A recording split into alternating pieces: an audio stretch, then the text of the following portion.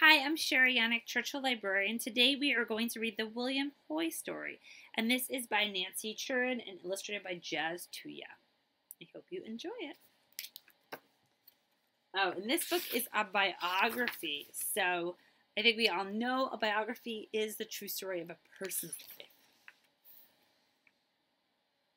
William scooped dust to dry the sweat off his slick rubber ball. He stared at the small X he'd chalked on the barn wall. He closed his eyes, he opened them and threw. Bam! He hit the mark. He stepped back so he could try again. His mother waved her arms. She was applauding him. She touched her fingers to her mouth to signal eating. He read her lips as she said, "Dinner." William pulled out his pad and pencil. He scribbled, "Just a few more. I want to be perfect for tryouts." His mother nodded. His family was passing the mashed potatoes around the table when William pushed open the door.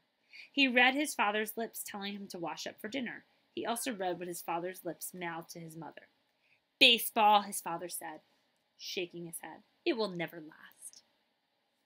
Still, William couldn't wait to try out at his school, the Ohio State School for the Deaf. At tryouts, he threw the ball, he caught it, he batted, he waited. "Too small," the team captain said. William never got much taller than 5'5". He couldn't do anything about that. But maybe they'd give him another chance if he aimed better and ran faster. So every day after homework and chores, he practiced. One day, William was standing outside the cobbler shop where he fixed shoes, wistfully watching men play ball in a far-off field. A foul ball crashed by his feet. With his strong, sure arm, he threw the ball straight into an amazed player's waiting hand. But William couldn't read the player's lips from where he was, so he turned. "Oh, hey, kid," the player called. "Want to join us?"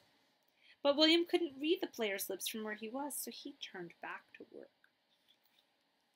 The man ran to William and tapped his back to get his attention. William whirled around, and this time when the man repeated the question, he understood. He scrambled happily to the outfield. William threw the ball smack into his teammate's hands. When he was up at bat, he sent it soaring where no one could catch it.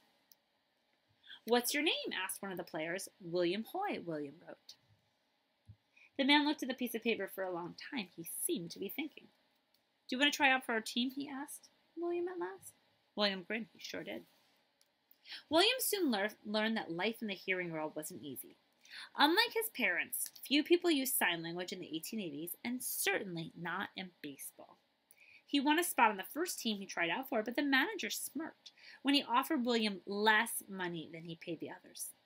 "I quit," William told him with his notebook. He quickly found another team.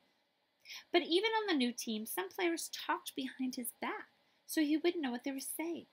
Others hid their mouths so that he couldn't read their lips. One day, a pitcher played the meanest trick of all. William let 3 pitches go by because he thought they were balls.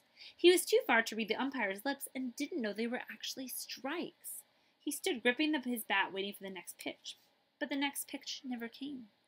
William was confused. Suddenly, the pitcher burst out laughing too. He pointed to the fans in the stands laughing too.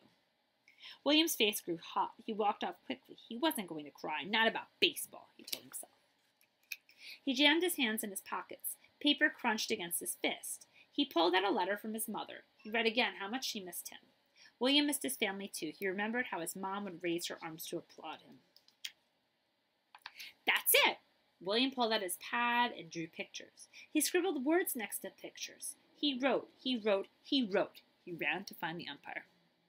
What do you think he wrote? The umpire read William's notes. "Yes, that could work," he said. The next time William was at bat, the umpire raised his right hand for a strike and his left for a ball.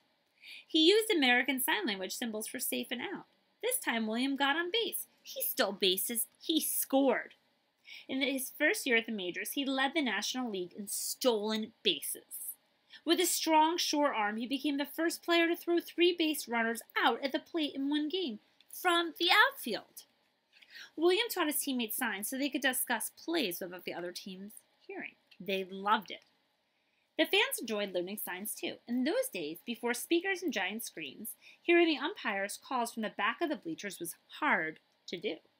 Now, even the furthest member of the crowd could see the signals. Teams begged for Williams. He played with several teams before signing with the Cincinnati Reds near his family's farm. William was proud to show his parents that the boy who didn't make the school team was one of the most popular players in baseball. When William stepped up to the plate, shaking his bat over his shoulder, fans knew he'd hit or walk his way to first, then swiftly steal his way around the bases. Carefully watching the signals, he led the American League in walks in 1901. He was called the King of Center Field because for 10 years he was ranked among the top 5 outfielders to get hitters out by catching hard-to-reach fly balls. Wow. After William became a star, he thought nothing could surprise him. Then one day he ran out onto the field. Fans waved their arms from the stands just as his mother did when he was a boy. They waved their hats too. William said he never cried about baseball, but he did cry at the sight of deaf applause. All he wanted to do since he was a boy was find a way to play his favorite game.